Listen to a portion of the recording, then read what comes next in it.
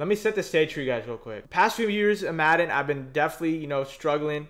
I'll keep it a buck. I've been mid. See right here, Madden 23, I was ranked the 24th best player. And honestly, I don't think I was, even up there. I was only given that rank because of accolades and achievements and the hard work I put in the previous Maddens. Even going into this year, I was first term of the year, I struggled. I got 43rd on the ladders and I didn't even make day 2. But as the year progressed and I got better and better, started gain momentum. I started to find my stride.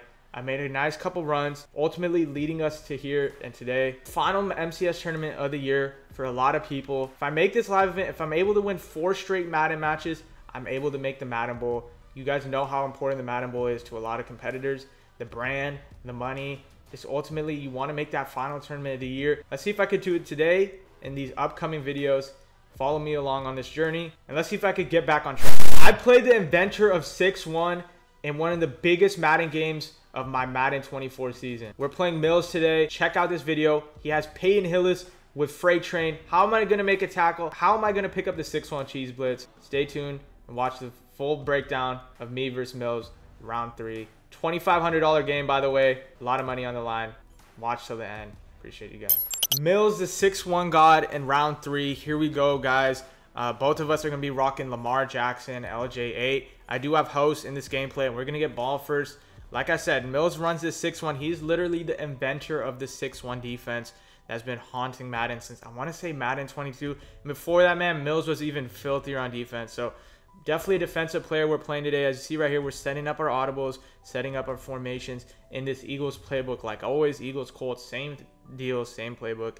And yeah, man, we're setting up our bubbles. We're setting up our RPOs. Because like I said, one thing about 6-1 is, you got to test their run D. Not really the run D, their RPO D is right here. MILLZ was ready for that. We were, he's a 6-1 vet. Luckily for us, TG30, Todd Gurley gets a good amount of yards. Right here, nice little corner route. Fitted into this close window to Larry Fitz. And right here, MILLZ's user is asleep. His adjustments were not set up, and we're gone. Julio Jones to the Baja, number 6. And here we go, man. This is what you guys have been waiting for. Pavan Hillis. I am shitting my pants playing this dude. For some reason, he passed his first play. Incompletion. We get some nice disengages. And obviously, you guys see it too. We're running 6-1. And see right there, Pavan Hillis breaks that tackle with that first one free or wrecking ball, whatever it's called. And right there, we are able to get some nice pressure. And you see it right there. My man's is coming out, going for it. Single back wing slot on 4th and 16. My man MILLZ runs this wing slot better than almost anyone else. It's very hard to stop it. Right there, I don't know if that was open or not. We get lucky overthrow, and that's such a huge break for us. Because right now, we're going to go up quickly, early, 14-0, man. We start off this game super hot, super high powered. He somehow blocks our kick. That was honestly like, that should have been a point in my favor. I should have paused the game, I got the admin and asked for my point, but we didn't. Right here, like I said, we're in the 6-1. I have really no run D versus wing slot, so I decided, you know what would be the best case scenario? Run 6-1 against him. It's kind of counterintuitive because he runs 6-1 himself. But, man, it's the best run D. You get some crazy B gaps. You see right there, Aaron Donald wanted to come in free on that B gap, but he doesn't. And he ends up actually making that read. Good read, but we have the KOs on the outside. Calvin Johnson knocks it down for us. Right here, we're playing phenomenal run D. That's really what I wanted in this game. Make MILLZ pass. MILLZ is not a passer. He's a runner, in my opinion. He's gone better at passing over the years. But he is a runner. It's right here. We're going to set up our defense. Everything is open, honestly. I won't lie, but that's why we run 6-1. That's why we send 4. Single back. If you run single back, the disengages, the B gaps are insane. It's very hard to run single back this year. People who run single back are in for a world of trouble. It's right here. Very, very nice patience. We're able to drift out of the pocket, hit tight end Gronk with that post route, and right there, TG30. I've been telling you guys, I've been hitting people with that wheel route out of that bunch strong nasty. If they run cover 0 blitzes, I'm gonna hit you with that wheel route to Todd Gurley. He's fast. It's a free yards. And man, just like that, we're gonna go up 20-0 in the first quarter. I was gonna go for 2, but I'm like, nah, there's no point in. I got my kick illegally blocked. Not illegal, he didn't do it on purpose, but I should have got my PAT. I should be up 21-0 right now, but we'll take a 20-0 game. I'm not going to chase points. Right here, we're actually playing RI defense. That corner out, I'm not going to lie. I'll let you throw that corner out all game. If you get not much time, that's cool. I'm already up 3 possessions. This is like the best start you could have. And see right there, Kyle Williams with that inside stuff going crazy. And we're starting to dial up the pressure, man. I'm not just going to sit back and send 4 every play. We're going to mix it up. Right here, we play contain D. Honestly, a pretty bad user. He had that like that curl sitting right in the middle of the field, and we gave it up. And then right here, he just throws this. That's not open, man. I had a zone right there. That's just not open. Is that a dot or is that not a dot, chat? That is not open in my opinion. We have a KO there. He's got to swat that down. My user was in the area too. Like, that's just got to be a incompletion. But it's all good. We're cooking up right here. I think he highballs that. Good pass right there. I clicked on perfectly. Josh Allen should have, you know, snagged that. He's 6'5" with that lurk artist. He should have picked that, but it's all good. Right here, Peyton Hillis. We're making him look kind of mid. I don't know. I was scared to play Peyton Hillis at first, but man, we are getting after. TJ Watt is turning up for the team. We could feel the win, bro. This is a $2,500 game. We win this, we'll be in a win and get in scenario, bro. Let that sink in. We got to just close this game out, man. We're up 20-3. He does get ball at half, but we just got to get some points right here and we'll be good. Right here, double post, Julio. We hit him first play. He wasn't open. Second play, we got him the ball. Right here, we're cooking up. Tight end apprentice Gronk. Corner left sideline. And man, I'm telling you, when my bunch is on this side of the field, I'm cooking up dots. Right there, tight end post to Gronk. He can't stop him. He's manning him up. It's not working. And right here, Todd Gurley is going to fight for us all the way down to the 1. That's honestly better for us. We get to take a timeout, and we are able to get into the end zone. The 5-3-0 gang stand up. We're up 27-3, man. We are playing phenomenal football right now. That should have been a pick. I don't know why it didn't let me click on. I was not able to click on, but it is all good. I give up that tight end post.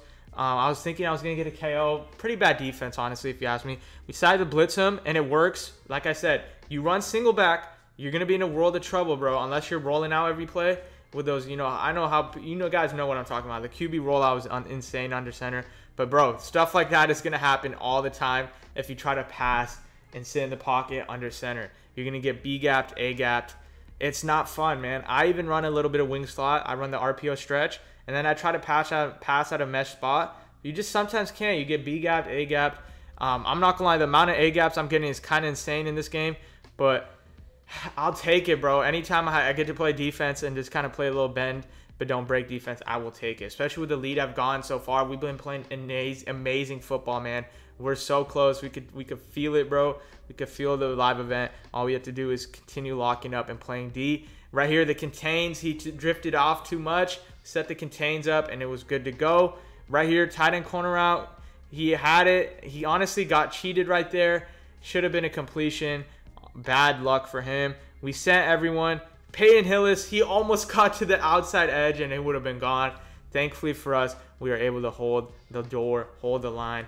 Right here, man, I'm going into true clock mode. And what did I tell you?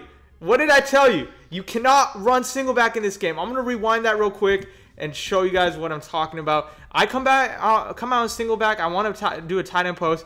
Nah, bro. You cannot run single back versus 6-1. The disengages are insane. It's right here. That dude, Everson Walls, not many people use him, but man, MILLZ did this little 6-1 lineup glitch to get corners at the outside linebacker position. I'll show you guys what I'm talking about. Boom. This is Kyle Hamilton. This is Everson Walls. See right there. Many people do the lineup glitch, but hey, if you guys want to do a lineup glitch, it's out there. Just do your research. You could get players like cornerback Randy Moss at linebacker or at user. You get players like Peppers at linebacker or user. You know, like you could get some insane players at those spots. Me personally, I'm using the 2 lurk artists because they jump insane. And see right there, back-to-back disengages. Aaron Donald is going berserk right now. Right there, why am I going for a pick? It lets him get a first down. There's no reason to go for a pick right there. Right there, Kyle Williams wanted to shed so bad. That should have been another pick.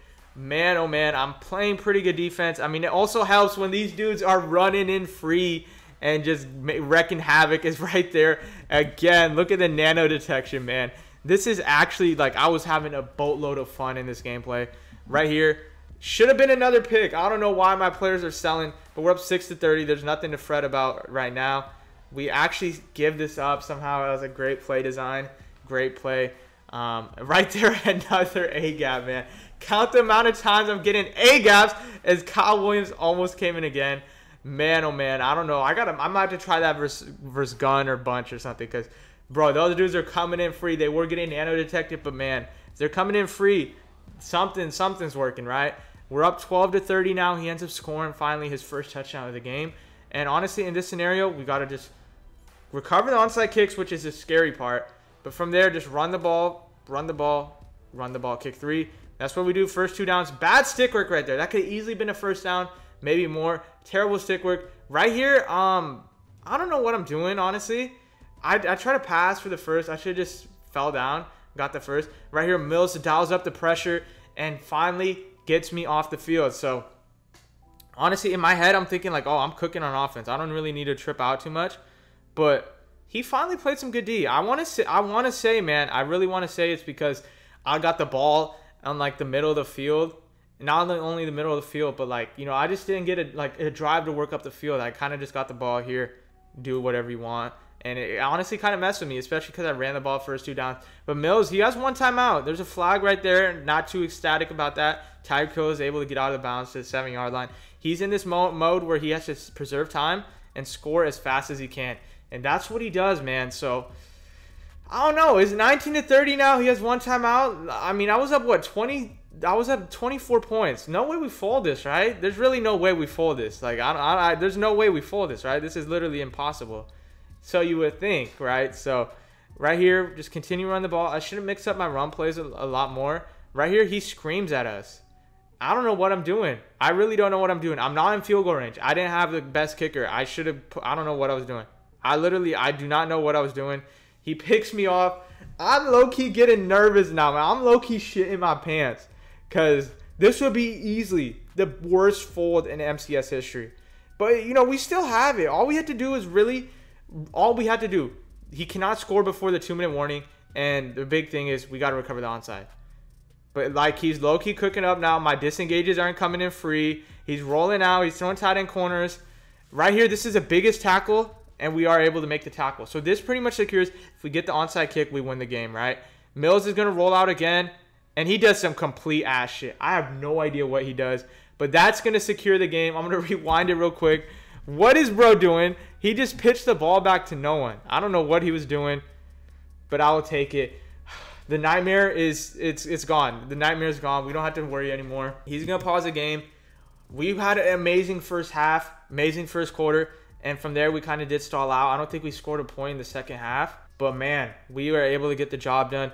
3 games down, 1 more game to go. If we win this final game versus I'm gonna keep it cool who we're playing, man. But this dude has made a live event this year, and he's really good. He made a finals actually this year.